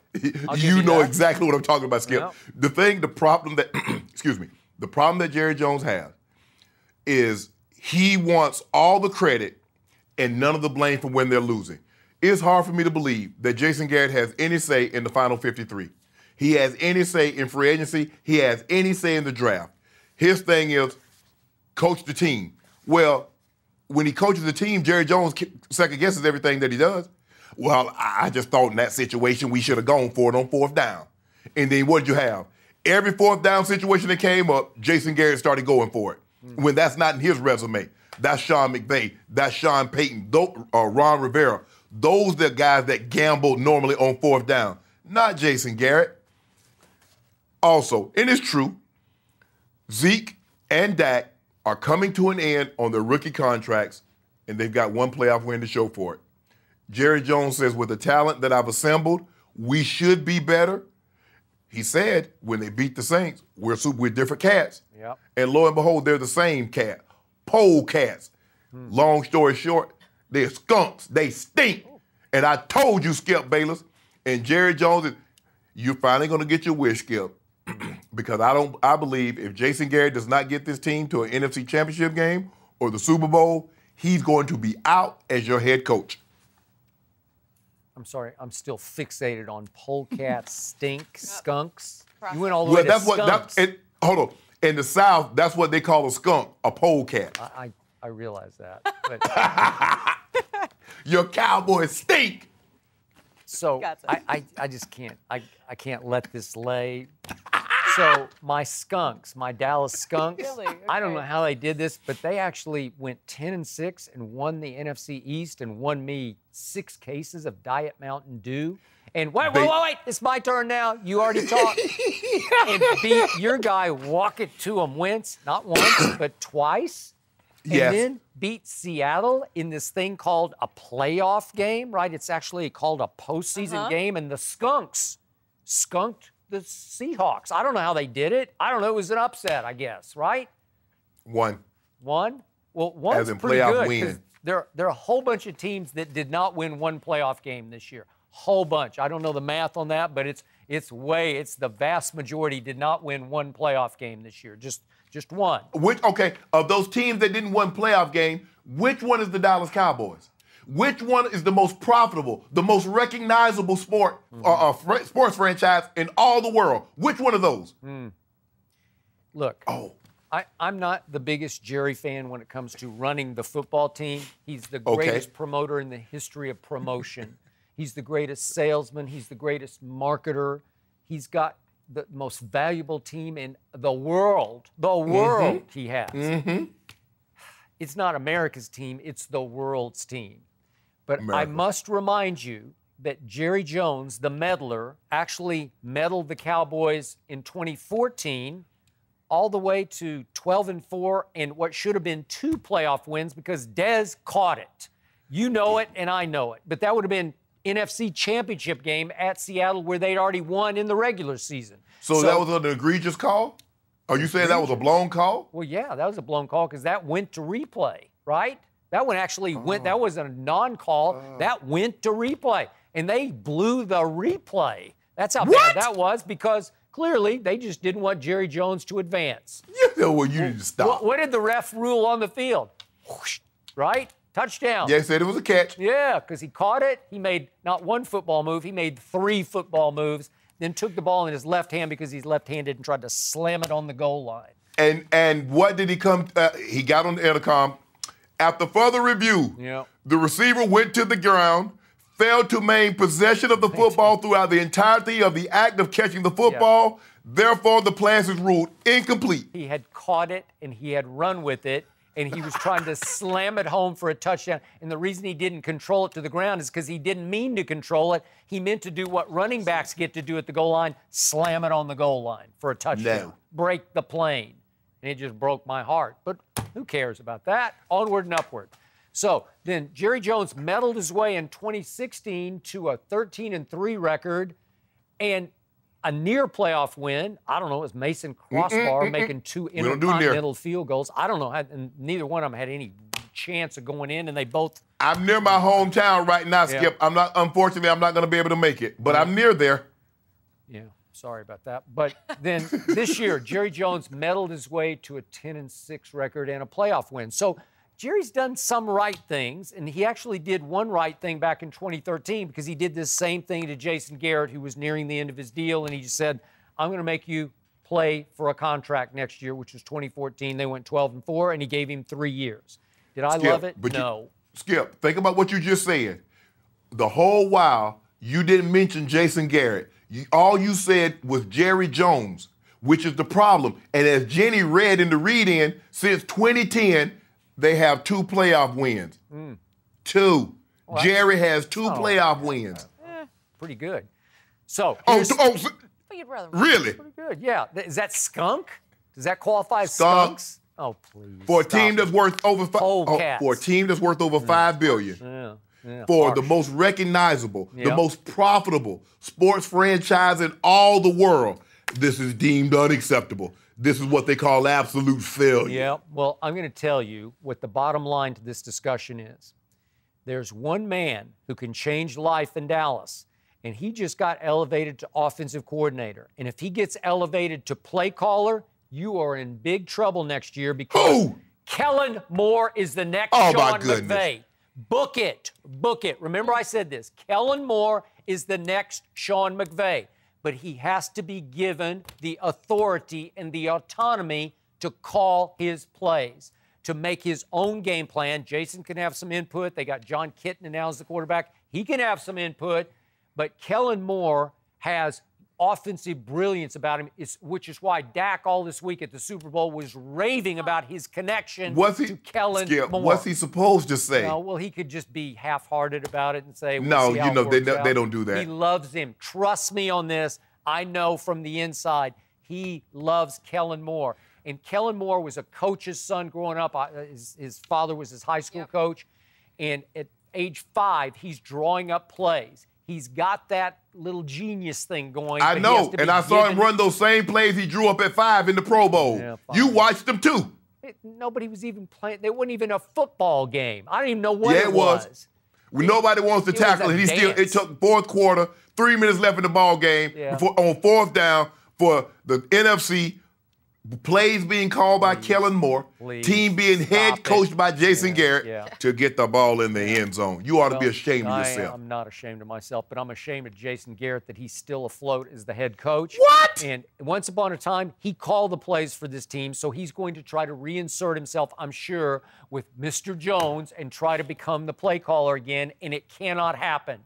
Jason Garrett is no more than a head cheerleader. That's all. He is the smiling figurehead of the franchise. That's all he is. He's the figurehead head coach. And as long as he just keeps smiling and clapping because he's Coach Clapp, stay out of the way and let Kellen Moore call the plays. Why have the Rams risen this year? Because Jared Goff, who's not a great quarterback, but he can be pretty good, it's because he believes so strongly in what Sean McVay tells him in his ear. And so will Dak. If you let Kellen speak in his ear and tell him with conviction, this is what we're going to run and this will work, because it's how you hear it in your ear. It's how much you believe in the play call. I don't think half the time Dak really believed in what Scott Linehan was saying in his ear. But in this case, he loves Kellen Moore and he's going to trust what he hears. Okay, you don't mind me asking, how much say do you think Sean McVay has on the final 53-man roster? I don't know, honestly. Les Snead's obviously in control of that. I'm sure there's input. I believe he has say. I believe he has final say on the final 53. Yeah. What about Sean Payton? Les Snead did a lot of good things, though. I think he's the master. I got no problem with that. But Les Snead does a lot of good things, and then he gets the hell out of the way. Yeah. He doesn't constantly try to insert himself like Jerry Jones does. Okay. Because here's the thing, Skip. If Jerry Jones believes that Jason Garrett has underachieved, underperformed, what other business will Jerry Jones believe the guy that's in charge has underperformed still would have his job now? He wouldn't. Well, at least Jerry said yesterday, he said, I'm not going to extend him. At least that's a start. So he's, again, coaching for his job next year. But the key is Jerry going to let him call plays again? Kellen Moore will change life in Dallas, Texas, because Amari has already started to change life. And if you give Dak and Amari an offseason and a training camp with Kellen Moore overseeing, great things will happen. Not good things, but great things. And you are going to be eating lots of Monday crow. You're going to be losing. Now, walking to him. Walking to him will be back by then. We'll be straight. Yeah. Who will be, what would you say? Who will be back? Walking to him. Oh, walk Now walk it out. I forgot all about him. So did I. Wait, You ain't forget about him. wait, is he going to be healthy next year? He'll be it's a just knee, fine. It's a back, Fine. it's shoulder. It's You just worry about those underperforming, get it in there. underachieving Cowboys. Yeah. All right, Shannon, I'm gonna cut you off. Oh. We got to get on to something important here. Last Yeah. week, Skip had a little Twitter beef with Jet safety Jamal I did. Adams. Jamal is actually going to join us next for his response. What is he going to say to Skip? Leave Hello, people Jamal. alone, Skip. No mercy.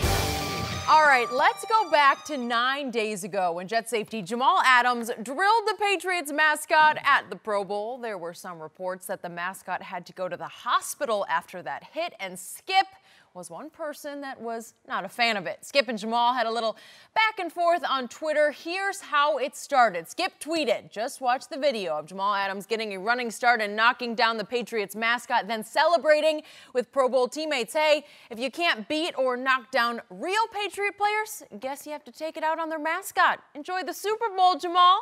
Then Jamal responded by tweeting this. Skip, please make up your damn mind. Are you a Pats fan or a Cowboys fan? Stop acting like Drake switching sides every week. And we are joined in Atlanta by Jamal Adams. Welcome to Undisputed. All right, Jamal, the floor is yours. What is your response? Hey, how y'all doing? How y'all doing? How are you, Jamal? We good, bro. Thanks for coming on with us this morning. I'm good. No problem, man. I'm ready to, talk with my guy Skip, man. Okay, what do you got to say? I'm excited for this one. Jamal. What's up, Skip? How are you, Jamal? So if you want, I'll start. Yeah. Look. Yeah. Start it off, man. Okay. Please start it off. Here was my point. You are obviously a very good football player. You might just turn into an all-time great football player because you have that potential. So what would possess you to get a running start and knock down the poor mascot of the Patriots and send him to the hospital? You hurt the poor man, and it's so beneath the dignity of a potentially great football player to do that to a mascot when you should save it for, I don't know, run over Sony Michel or Rex Burkhead or maybe even Julian Edelman next year when it really counts, because that wasn't funny or clever or cool. That was just weak on your part because you are better than that, Jamal Adams. Your response, please. Is it my turn yet? Yes, no. Your turn. Okay. So do you like to have fun, man? You Yes, seem I so do. up and tight all the time. Yeah, you got to pick and choose I what's really fun. can't. I don't know, man. I don't think you have fun a lot, man. Okay. He Well, doesn't. Jamal, he does not obviously- have fun. I know it doesn't, Shannon. I have a lot of respect and love for you, brother. If it wasn't for you, man, I think the show would be nonsense if it was just Skip's show. Okay. But my comments, to respond back to what you said, man. At the end of the day, he was out there taunting the fans. All of the fans at the Skills Challenge was booing him, while he was running, just taunting them. And, I said, hey, let me put a stop to this. And, it was all fun and games at the end of the day. The first thing I did, I made sure, a guy on the, that works with the NFL, went up to the mascot and made sure it wasn't a young lady because I didn't want that to happen. So it was kind of planned. While you got a little serious, you like to say a lot of negative things about a lot of people, a lot of players, but 90% of the time you're wrong. Let's get that That's straight. 100% wrong on your part, but go ahead. That's your opinion. But it was I was out there having fun, man. Everybody enjoyed it. Obviously I caught a lot of heat with the Patriots fans and really just you. So, other than that, I'm good with my odds. What you didn't see is when I tackled him, he got up and, he chased me down and tackled me as well. But you don't want to talk about that one, man. You want to keep the negative light on me. Well, I read, I think you even tweeted he had to go to the hospital, so I don't know what shape he was in to chase and knock you down, right? But how do you know he went to the hospital? There's a lot of people that said he went to the hospital. There's a lot of people that said he didn't. Okay, so, well, I don't know for sure. I read it. Didn't you tweet it? Didn't you? I thought I read that in your tweet. No, I didn't tweet it. I didn't tweet it, man. I don't know if he went to the hospital. Obviously, that wasn't the goal to put him in the hospital. Maybe he got hurt while he was chasing me and tackled me. That's maybe where he got the sore jaw and the sore back. Well, I must say, it was the best hit I saw delivered at the whole Pro Bowl, including the football game, because nobody really hit each other at the football game. But congratulations to you for being the defensive MVP. I appreciate that, man. That was something positive that I always remember from you. Hopefully, you continue, to stay positive about, myself. Okay. Well, I'm open for business, but next year maybe you need to go about beating the Patriots on the field. That would be leave people alone. I'm just saying that's the next order of business. That's definitely the plan, right? but that's definitely the plan, man. Yeah, but I wanted to make sure, you understood. If you was in the uniform, I definitely would have hit you a little bit harder. Okay. So anytime you want to do that, we can get. There's a lot of space and opportunity out there. You and I can go. Okay, we'll toe do to toe. that. Let's do that. And you know what we'll do after that? We'll set it up. Then we'll set it up in Vegas. We'll put on our tank chops and our shorts, and we'll go run after that. And we'll go as far as you want to run. 8 miles, 10 miles for one of your weekly checks. We'll bet that. How about that? You want to do that? We'll do it tomorrow. Let's do it. Oklahoma drill, you and I. Yeah. Tomorrow, we can do it right now. I'm ready. That, hey, Jamal, before we get too far, you've been very open about what you guys need offensively. You said you want Antonio Brown. You like to have Le'Veon Bell. Is that wishful thinking, or are you trying to plant a seed into the Jets front office? Go get these guys. Honestly, Shannon, I'm just trying to get as many guys as possible to come help us, win this thing, man. Obviously, that's the plan. I always say I'm like LeBron. I want to play with everybody. I want to play with all the great players. And, anything we can do to, make the team, better, that's what I'm about, man. I'm all about winning and all about trying to change the culture around, the Jets Nation. I believe, we deserve it. The fans deserve it. And, we got to change this thing around quickly. If Adam Gase were to call you, I don't know if you talked to Adam Gase, your new head coach, if he were to call you into his office and ask you, Jamal, what do you think we need in order to get us over the hump to make us a playoff contending team? Honestly, man, Shannon, we just got to get more players, man. Simple fact. Obviously, we have talent in the locker room, but at the same time, man, we still need more talent to make it to these big games.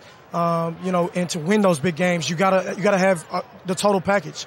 We're not too far off, obviously. We just gotta put all the puzzle pieces together, and I think the sky's the limit, man. Once we do that. So let's get to what's happening this Sunday, Jamal.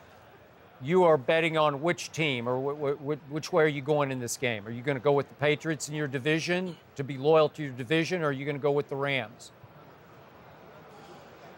Honestly, man, I just want to see a great football game. At the end of the day, I don't really know who I'm going with. Obviously, it's two outstanding programs that's, about to go head-to-head, and they're the best of the best, so I wish them well. You played against the Patriots. If Sean McVay were to call you to his office, or let's take Wade Phillips because you played defense. Let's say Wade Phillips called you in and said, Jamal, you played this team twice. You've had some success. How would you go about defending Tom Brady in this offense? Well, the first thing you have to do, man, is disguise. Obviously, he's seen everything. He's been in the game for a long time. He's the GOAT. So you got to disguise in the back end. You got to disguise, the front, the linebackers.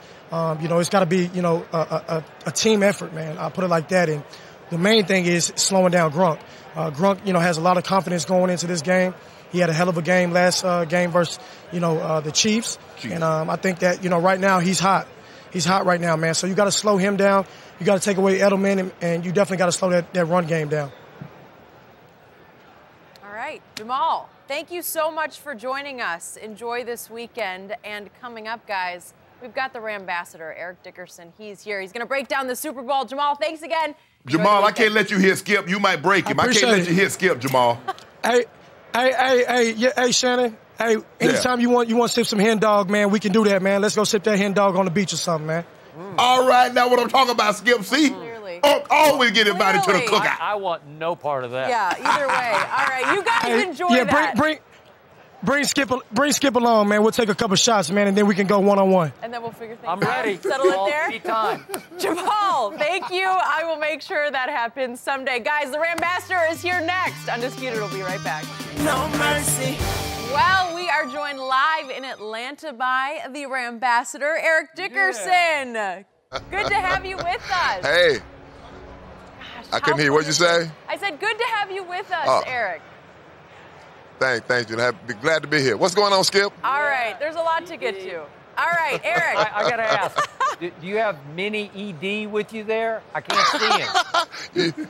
You know, he didn't make he had to stay back in L.A. to get all the Ram fans all psyched up. Okay. He left New Orleans a couple of days ago, so he parted New Orleans for about 2 weeks, but he's back in L.A. now. I had a feeling you maybe sent him to join us on the set, but either way, I'm sure if you guys are successful Sunday, he will be here. So let's get to it. How confident are you in your Rams this Sunday?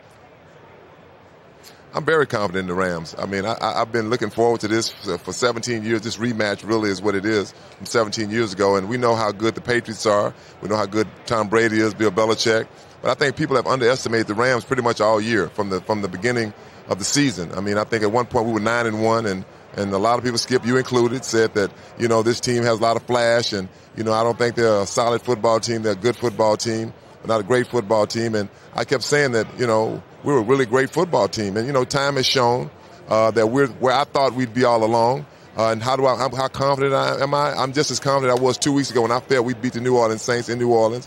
And I feel just as confident about this game. I think that the Los Angeles Rams will win this football game. So does that mean that the Rams are going to steal this game on a late blown call? Is that how confident you are? Don't ever start that stuff, Skip. Hey, look, they had a chance to win that game. That game went to overtime. Hey, look, it's no guarantees that they'd have got the ball back. Let's say they got the ball back. It's no guarantees they'd have scored a touchdown. It's like when Seattle played the Patriots in the Super Bowl. Everybody would have bet their life. They're going to score. It's over. That's just football. You never know what's going to happen on the next play. So give us a score so I have something to shoot at. You think what Rams by 3 touchdowns? What do you? I think the Rams will win by 7. That's what I'm thinking. You know, I hope it's more, me personally, but I think they'll win by 7. Well, that doesn't show a lot of confidence in your pick, right? Hey, Skip, a win is a win. Hey, look, what does it say? You know, no confidence in the pick, or it's a win. It's a win is a win. You know how it works in football. You just said you were extremely confident. That would be 3 touchdown confident. Hey, you're not going to bait me to that, Skip. Come on now. You know that. I know. He's trying to get a sucker bet, ED. You know, I tell you, he tries to sit on the fence. He's like, well, I'm not sure. So he can have both sides. I call you the junior Don King of football. Really? So how is it that I just keep every week winning diet do case after case after case from my man Shannon Sharpe, another Hall of Famer? I'm not sitting on. Because I'll be giving you sucker bets. Oh, sucker bets. Really? Okay. Well, go ahead, Shannon. I think the Rams, in order for it has to start defensively. You have to shut up the Patriots' running game because the Chargers and the Kansas City failed to do that, and it kept the Chiefs in 3rd and short, 3rd and 1 to 3. And you know when it's 3rd and 1 to 3, ED, you don't know if it's run or pass, and it's really hard to stop that. Are you confident that the Rams can stop the run and put enough pressure on Tom Brady to get him off his spot? I am confident in that, and you're right about that, Shannon. One thing, when you give the Patriots a 3rd and 1, you know, 2nd and 3, 2nd and 2, you know, that's a plus for them. And the defense has played very well in this playoff run so far. They played very well in New Orleans on defense. They played well against your Cowboys, Skip, you know, shutting Zeke down, I think, to 41 yards. I know you hate to hear that. But, yes, I mean, this is the time to play well. This is that time. I mean, and one thing about our offense can score. I mean, we can keep up with any football team. And you have to give them credit. In New Orleans, a place that's hard to play. It's extremely hard to hear. You have to pretty much go with hand signals and quick counts down there. And they still were able to win that football game. They won't have that hostile crowd to deal with here in Atlanta. So before I get to my opinion of your opinion, Mr. Dickerson, I've got to ask you about your running backs. Is Todd Gurley healthy, or is it about C.J. Anderson just being hotter than Todd at this point in the playoffs? I think Todd is healthy. You know, at this point in the season, Shannon, you know this as well. You know, you're never 100%. If you're 80%, that's like being almost 100%, even 70%. So I think I believe that he'll be ready to play. You know, in that game in New Orleans, he didn't play well. I mean, that's football. But luckily, you know, we're fortunate to have another back in C.J. Anderson that if the main guy isn't playing well, and our main guy is Todd Gurley, you have someone else to go to. And we didn't run the football extremely well in that football game no matter what. You know, I got to say, in that football game, Jared Goff won that football game offensively. You know, his throws, his running the football, his bootleg, just getting away from the rush. You know, that was why we were able to win that football game. But I think in this game here, we will have to be able to run the football. We can run the football against the Patriots. And I know that I'm hoping that Todd Gurley will have one of these games, an MVP game, so everybody can put this to rest. Is Todd Gurley healthy? Is he ready? So I'm saying he's ready. And I think C.J. Anderson could have an MVP game. Seems like he's just. Hey, we don't care. We don't care who has, as long as we win. We don't care who has. So I'm going to boil this down for you guys, as I always do. And you just mentioned Jared Goff made some big-time throws at New Orleans to help win that game. And yet, this game for me boils down to the Rams have Jared Goff and the Patriots have Thomas, Edward, Patrick, Brady. It's as simple as that. And you've got Wade Phillips, and he can be a chess master against Tom Brady. But while your offense is going to play Madden, Brady's just going to keep playing slow but sure chess. He will figure ways to pick your defense apart. Whatever you take away, he will find an opening over here or over there, because you have to give him something, and nobody in the history of football has found that something more slowly but surely than Tom Brady will. He's played 8 Super Bowls and never played a bad one. He's been in every game. He's won 5 of them with 5 game-winning drives in the fourth quarter or overtime. And history is screaming at you right now. He's going to pull it off again this time. I think it's going to be 37-35 Brady over Sean McVay, because in the end, I just think Belichick's defense is torchable. You're going to have your way. You're going to score your points. But Brady will score more. I think he's been on a season-long, almost a vendetta to get even with what Belichick did to him in last year's Super Bowl, which is bench Malcolm Butler for the whole game. Your best corner, the guy who'd played the most snaps all year. He played no snaps in the Super Bowl, and Brady's back to right the wrong. And I believe he's going to right it against your Rams. Have you ever heard a guy named Nick Foles? Yeah. You ever heard his name before? Yeah, the backup. Didn't he play against Tom Brady? Didn't he play against Tom Brady last year? Yeah, he played against Bill Belichick Did you make the same argument last year about Nick Foles versus Tom Brady? I'm just saying. I mean, I'm somebody help me out here. Shannon, didn't he say that? Wait, Shannon last year? Wait, didn't he Ray say that? Ambassador. Yes, didn't he say that? Was it you who predicted that Nick Foles would throw 41 points up on Belichick's defense? Because I don't think anybody predicted that. Because remember, but you know what I did. I did predict that the Eagles would win that football. I said the Eagles will win this football game, and I didn't need the points. They will win. I said that most definitely. Go back and look at the tape. One thing you have to do with Tom Brady, any quarterback, I think any defensive player, an offensive player knows this. If you hit a quarterback and get in his face, no one likes that, and Tom Brady included. I think for sure the Rams will get pressure on Tom Brady, frustrate him. Of course, he's going to get his throws. He's going to be Tom Brady. There's no doubt about that. But do I believe that we're the better football team? Do I think we have a great game plan for Tom Brady? Yes, I do. You can't take anything away from Tom Brady or Bill Belichick. Go ahead, Shannon. They're the champ. They're the champ for a reason. There's a reason why they've been 4 to 5 of these things in the last 5 years. They're well coached. They're disciplined. They don't beat themselves. And somehow they find a way to convince the opposing team they need to be perfect, and sometimes they take unnecessary risk that puts them in harm's way. I just believe I know it's sacrilegious to say this because Tom Brady is a GOAT quarterback. He's a transcendent player. But you got to put the ball in his hands, because if you let them have a 2-pronged attack where they're able to throw it and Tom Brady is able to pass it, you have no chance of beating them. I agree with that. Shannon, what have I told you from the start? Yes. There's one man in sports you do not bet against. And it's I'm betting against him. You are. You bet 2 cases of Diet Mountain Dew, and yes. you're going to lose 2 more. You're already. We've cleared the decks and we started over, and you're already down 2 cases just in these playoffs. And now you're going to be down 4 cases because you won't learn your lesson. This is Michael Jordan in sheep's clothing. This is a cold-blooded assassin disguised as the nerdy, corny dad down the street. That's who he comes across as after the game. He's aw shucks, gee whiz, and he is an assassin, Psycho Tom on the football field. You're going to see it once more, and you're going to have to come in here on Monday and say, yeah, I should have learned my lesson, but you won't. You just can't give in to him. You lost. I'm going to come in here very, very happy. Yeah. I'm going to be on a bender. Are you really? Because I'm going to be celebrating. Me and ED going to be celebrating in the 8th. Oh, boy. Yes, Really? yes, we are. Yes, we are. Matter of fact, you know what, Skip? I just got a text from Little E. He watching you right now. He said he wants some of that Mountain Dew too. He said he wants 4 cases of Mountain Dew. Really? I'm trying to get him off the phone right now, so he said he wants some of that best. He wants 4 cases of Mountain Dew, Skip. We're talking about mini ED? Little mini ED. He keep texting me over and over. I'm like, he said, tell Skip. He said, I'll take some of that. You know what? He's watching. Yeah, I got my phone. I said, stop texting. I'm on air. You know what? He should star in So a you want some horror of that? movie this offseason because he's like a horror character. He's like the Bride of Chucky, right? That's mini ED. That's a He got that stare down. Yeah, he does. Skip, you're going to be very disappointed on Monday. I'm sorry, Skip.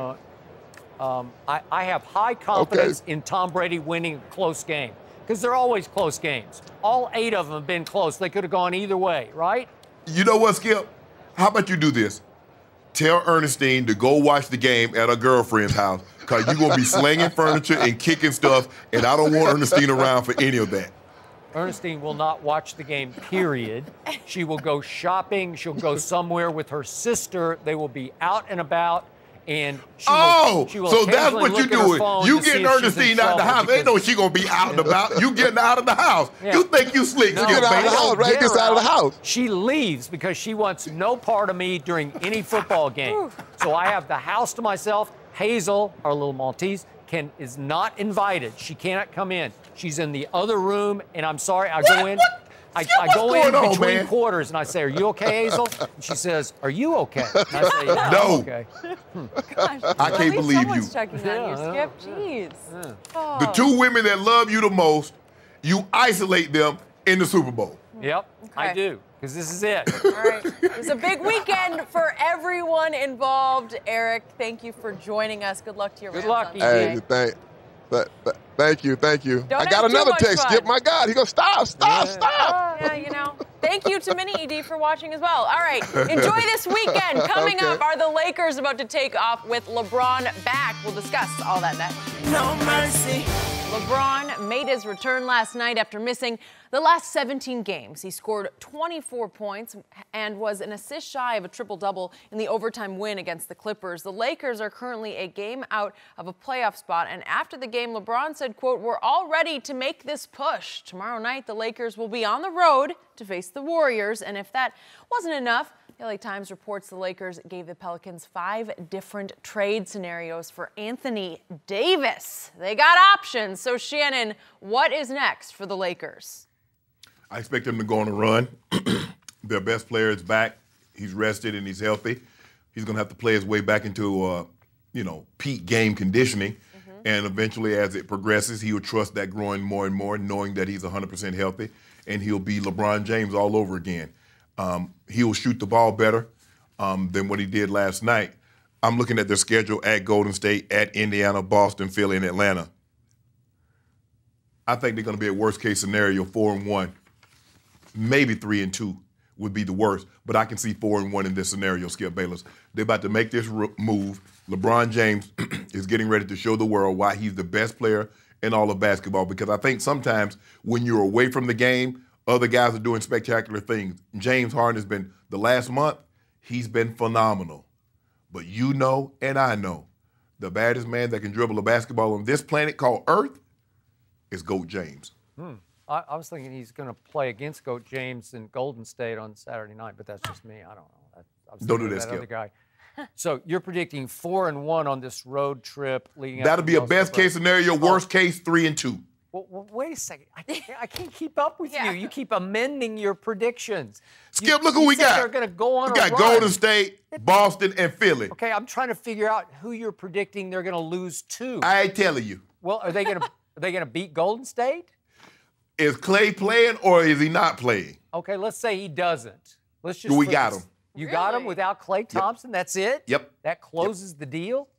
Yep. Man, I'd put a case on that now. No, we don't worry about no case. We got enough cases. Okay. I don't know. We going to beat Indiana? I would hope so with no Victor Oladipo. I would hope. But you know what? And we're going to get Boston. At Philly, you're going to have a hard time at Philly because they are really good. That's my pick to win the They're East. really, really good. Yep, and they had a big win last night, and Jimmy Butler didn't contribute much to that win because Ben Simmons and the big guy, Joel Embiid.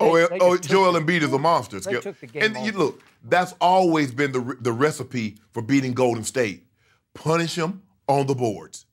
Everybody doesn't have 7'2" Joel Embiid, though. Yeah. That's skilled. Yeah, and Ben Simmons played big last night, too. Oh, he was a monster. Here's what's going to happen. Skip, the guy can't shoot outside of 6 feet. No. But I tell you what he can do. He can post up just about anybody. He can switch off. If you playing outside, he can switch off on anybody. Very few point guards can do what he does. Yep. Plus, he played with poise last night. I watched a lot of it. I was going back and forth with the Lakers, but he played like a man last night, and it's taking him a while. This is where they missed Klay Thompson, Skip. Yep. No, I know. Because guess who would have been helping Ben Simmons? You could make the case. Yep. Yep. Here's what's going to happen. But, you know, the Lakers, I don't worry about anything. I loved what I saw from Brandon Ingram last night. It seems like he was unbothered, undeterred. That, look, I might be here in a week. I might not be. But I'm just going to go ahead and play my game and let the chips fall where they may. The reason you're going to have a hard time going on a run, as you say, is that about 4 of these young upcoming potential stars for the Los Angeles Lakers are going to go on a run to New Orleans pretty soon. And to me, I'm betting this trade is going to happen before the deadline. Again, the LA Times has reported that on the table for the Pelicans is Lonzo and Kuzma and Brandon Ingram and Zubats and a first-rounder. And I know New Orleans got its pride up and its back up right now. Can't force his way out of here, but I think Dell Demps will come to his senses, see the light by next Thursday, 3 o'clock Eastern time. That would be on the evening they play at Boston. And he'll just say, I know this is the best deal I'm going to be able to salvage out of this. And it's not salvage because it's really good. It could. Well, here's the thing, though, Skip. I'm going to have to rescind that. Now, if they make this trade and they go down against Boston, that means they're going to be without 3 players. That's what so they're going to be shorthanded. I don't see them. I don't see that happening. Like when Cleveland made that trade a couple of years ago, and they went to Atlanta and had like 8 players and end up winning the game anyway. The problem is that the drumbeat is going to grow louder and louder, I think, for this trade. And the young Lakers are going to get more and more distracted and maybe disheartened by this prospect. Not that they don't want to be Pelicans, but it's just going to discombobulate the basketball team on the road as they have to play hard games. Indiana's still a hard game even without Victor because they're still a good basketball team. So they're all right. Yeah, they're all right. But again, the point is, if you start to get distracted by the impending trade, I don't know that they're going to be locked in for Golden State, Indiana, Philly, Boston.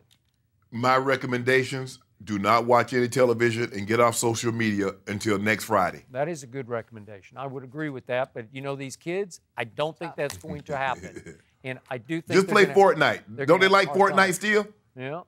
Well, you could do that. But the point is, if they struggle, they're going to be in a pretty deep hole coming out of the break. But I think they're going to come out of the break with LeBron and Anthony Davis. And well, you got this. You got the schedule, the Lakers schedule right there in front of you. What do you think they're going to do coming off this road trip? You mean off the road trip? Yeah. I don't What's have their that. record? I only did the. They got at Golden State, at Indy, at Boston, at Philly.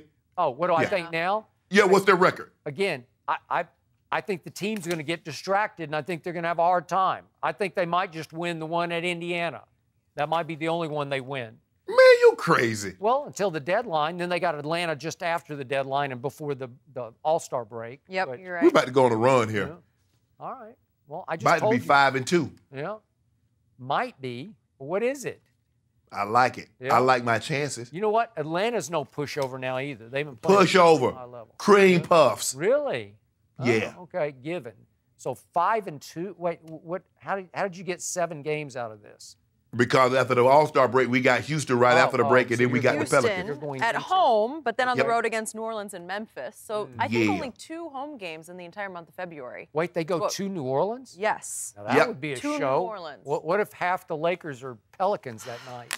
It changes. Ooh, that would be interesting. That's an interesting. I'd watch We'll be that. just fine. Yeah. The confidence from this guy now that LeBron's back. Yeah. Old goat, James. We feel it from here, even though you're not even with us. We can just sense it. I don't know where the celebration was this morning. We didn't even have it from I got a feeling the Goat Master be out on Monday, and not for who you think, Skip Bayless. Really? Yeah. Oh, in honor of Tom Brady? No.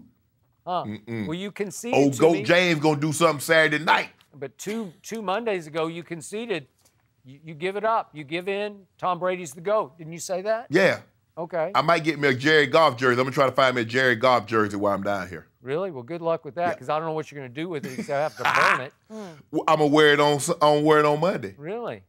Yep. Jared Super Bowl Goff. MVP, Don't Jared get Goff. ahead of yourself, Interesting. Shannon. He went to Jared. He went to Jared. Well, I'm I going like to that. Tom. Well done. No mercy.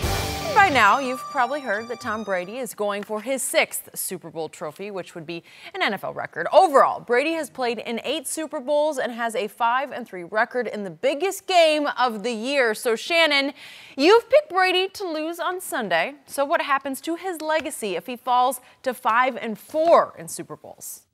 Nothing. He still has more playoffs. He still have more Super Bowl wins than any other quarterback. See, I'm not one of these guys. I just believe that if you get to the Super Bowl, that's a greater accomplishment. I would rather get to the Super Bowl, lose that game, as opposed to getting knocked out in the first or second round, and then I keep a perfect or an intact resume, Super Bowl resume. I don't really understand that. How do you knock him for getting to 9 and winning 5? And says, well, but he lost 4. And he's gotten to more than any other quarterback, and it's not even close. So for me, I don't really think so. If he wins, oh man, Brady's great. How much greater can he be? And if he loses, now all of a sudden he's not great anymore. For me, if he were to win, if he win or lose, Tom Brady's place in the pantheon of greats goes unchanged in my book. What? Unchanged. I know somebody who would find lots of ways to knock Tom Brady if, in fact, he fell to 5-4 in Super Bowls. Because to me, 5-4 sounds somehow a whole lot worse than 6-3. 6-3 sounds really good. 5-4, just one game above 500. Let me ask you a question. I would hear would that change your perception of Tom Brady? Not mine, but it would yours. It would give you an opening to take shots. I mean, it's not 3-6 in the finals like somebody else I know, but no. I don't know. Tom Brady plays is what it is. Tom Brady is great. Skip, think about it. He's been to 9. Yeah. John Elway is next in line with 5.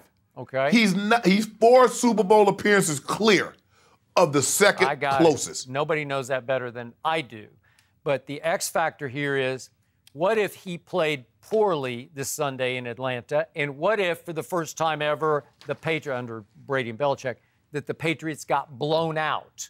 Then all of a sudden you'd say, yeah, but the 4th loss was really bad, right? Skip, he's do one bad game. Name the one guy that's never played bad in a playoff game. If the Patriots lose, we will hear such a different tone on Monday on this show, because we'll hear the whole flip side of everything you're saying right now. No, all I'm going to say, Skip, I told you, they lost. Oh. You told me? That'd be the first time. But Skip, 9. Let that sink in. Okay. 9 Super Bowl appearances. And he's 4 clear of everyone. Okay, I got it.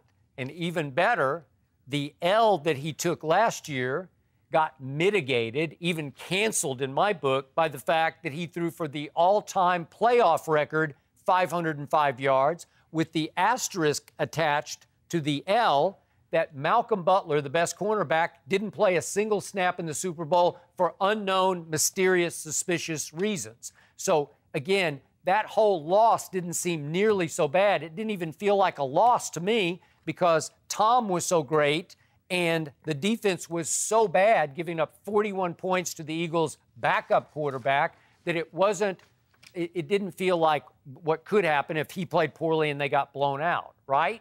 What the thing is, Skip, is look, people that would try to hold a loss against Tom Brady, those are the same people. You're never going to be able to sway those guys because they look at it, yeah, but he lost to Eli Manning twice and he lost to Nick Foles? Mm-hmm. Okay. So that's their argument there. Like, how would we look at Larry Bird had he not lost those NBA Finals to someone other than Magic?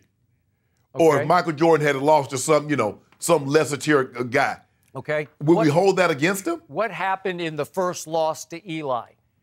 The Giants got after Tom Brady the way the Rams hoped to, and they beat him up and knocked him around. They sacked him 5 times, and he just kept on keeping on until he threw for 91 yards in the fourth quarter of that game. Again, he was only able to score 14, but the final touchdown came on a 12-play, 75-yard drive, and with 2 minutes left in the game, he hit Randy Moss from 6 yards out for a touchdown that put them ahead 14-10. Well, that's pretty good. And then it took the luckiest play in the history of the Super Bowl to cancel out what would have been a game-winning drive for Tom Brady. So you can't say that was a bad game by Tom Brady, right? No. Okay? No. And then, but the thing is that, Skip, they look at it and they look at what he had done in the regular season. Okay. He was scoring 37 points. I got it. But he was in position 2 minutes to go to win yet another Super Bowl. Mm-hmm. Then in the second Eli lost Super Bowl, again, Tom Brady is up 17-15 with 4:06 left, and it's 2nd and 11 from the New York Giant 44, and he made his one bad throw. He did throw the interception to Reggie Ragland the other day, but this was a pressure bad throw. This was an unclutched throw up the seam to Wes Welker, and Welker rarely runs a go route up the seam, so it was like he was in a bad position too. But Tom threw over his back shoulder instead of over the lead shoulder where he was looking, and Welker had to sort of pirouette in the air and try to catch it. And was it catchable? Yes, it was catchable. Yes. Would Shannon Sharpe have made that catch? Yeah, I think he would have made that catch. But Brady kind of threw it on his back shoulder because he saw the safety coming out of the middle of the field. I got so it. he was trying to protect him. But Skip, you talk about Tom Brady's Hail Mary throw to Gronk. I thought the one that he threw to Randy Moss in that Super Bowl was a better throw than the one he threw to Gronk because he threw that ball almost 60 yards. Yeah, it was a good one. I know, but I just thought the Gronk to a guy who's 6 feet 6 inches tall, that it was right there, catchable, and he let these miniature DBs all go up and out jump him because he's kind of a shell of himself now. All right, guys, we got to move on. Because Kyrie Irving had some very strong comments this morning about his future in Boston. You need to hear that next. No mercy. Time for our final topic of the day. It might not be a lock. Kyrie Irving will re-sign in Boston at the end of the season. Kyrie was asked this morning if he'll stay with the Celtics and said, quote, "At the end of the day, I'm going to do what's best for me and my career. I don't owe anyone bleep." So, Shannon, what's your reaction? He doesn't owe anyone poop. That's what he said. Oh, yeah, that's a nice way to put it. Thanks, we know Kyrie marches to his own beat because even though he was catching criticism and blowback for leaving LeBron James, basically he told you that wasn't in the best interest for me and my career. I wanted to go it alone. And so, look, stop asking him. The article also says, he acknowledges. He sees what the Knicks are doing and how they're positioning themselves. Ask me July 1st. I believe there's an 85 to 90% chance that Kyrie Irving will not re-sign with the Boston Celtics. Well, for sure, he's not exactly going out of his way to endear himself to Celtics fans, and they are not going to like this. They are going to, you know how emotional and high-strung Celtic fans can be? And yes. They're not going to, I'm not going to say they'll boo Kyrie, but they're not going to cheer Kyrie as much as they would have. So he's going to become persona non grata there, and it indicates to me that his ears are open to the Knicks because I think, I told you earlier, heart of hearts, I think he'd like to go to New York and play in an area that he grew up in for the New York Knicks. I think that's his goal. And he has, his handle is playground stuff. It's and one. Yep. And so he would fit in very well in New York. I believe he's gone, Skip. No mercy. Thank you for listening to the Undisputed Podcast. I'm Jenny Taft. Keep an eye out for the weekend edition of the podcast tomorrow morning, featuring this week's best segments. Have a great weekend, everyone. Fox Sports. of one.